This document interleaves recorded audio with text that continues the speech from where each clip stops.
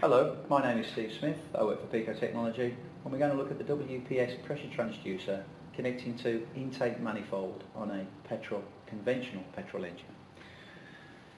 So every time we switch the transducer on, it's important to have the test board open to atmosphere, because you'll see that it'll scroll through from 1 through to 3 and back to 1 again. This is a calibration, so it's ensuring that we have a 0 pressure when we're open to atmosphere.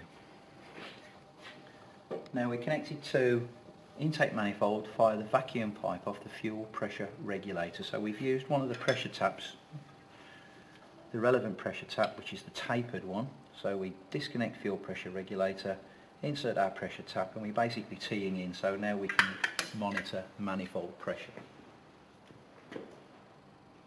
We set the PicoScope up. Okay, could you start that please?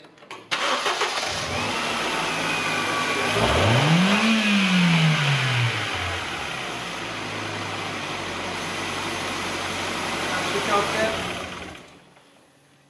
Thank you very much. So on screen there we can see atmospheric pressure.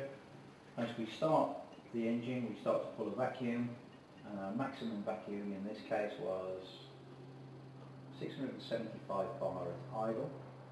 Then we lose our vacuum back up to atmospheric pressure when we open the throttle.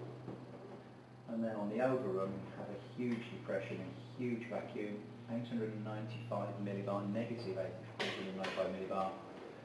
And then of course we can see the decaying vacuum back up to atmospheric pressure as we switch off the vehicle.